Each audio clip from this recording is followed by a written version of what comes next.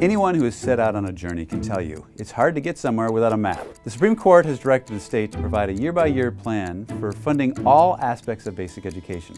We need to go from our current unconstitutional system to completely eliminating the state's dependency on local school levies for basic education. You may be thinking, easy, right? Just give them more money? But what is the dollar amount the state needs to come up with to meet its fiscal obligation? And more importantly, what can we do to make sure McCleary never happens again? I'm Representative Chad Magendanz, getting into the nitty-gritty of funding education in this Magendanz Minute.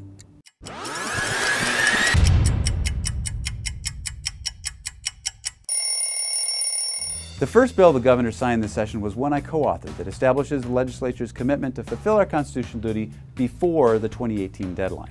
But determining the total amount of the state's obligation will take some digging.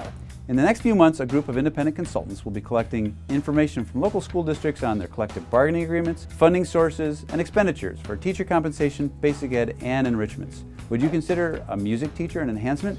Debate club, foreign languages, after-school tutoring services? How about a football coach who also teaches math? What part of their pay is basic education? By collecting and analyzing this detailed data, including money being used from local levies, we can determine the total amount the state needs to pay. Also included in this research will be a recommendation on how to fund competitive salaries and benefits to hire and retain quality staff. For example, the median household income in King County is currently about $79,000, but in Okanagan County it's only $35,000. And yet we have a single salary schedule for teachers across the entire state.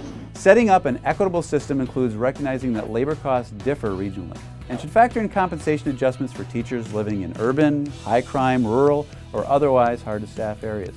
Ensuring McCleary never happens again means we need to put clear accounting mechanisms in place to help school districts easily identify to the state what part of their expenses are basic education and what part is an enhancement. I sponsored a bill this year that would do just that. This proposal may not move this session, but I believe it will be a key element to meeting the mandate of fully funding education in the years ahead. I'm Chad Magendanz. Thanks for watching. See you next time in a Magendanz Minute.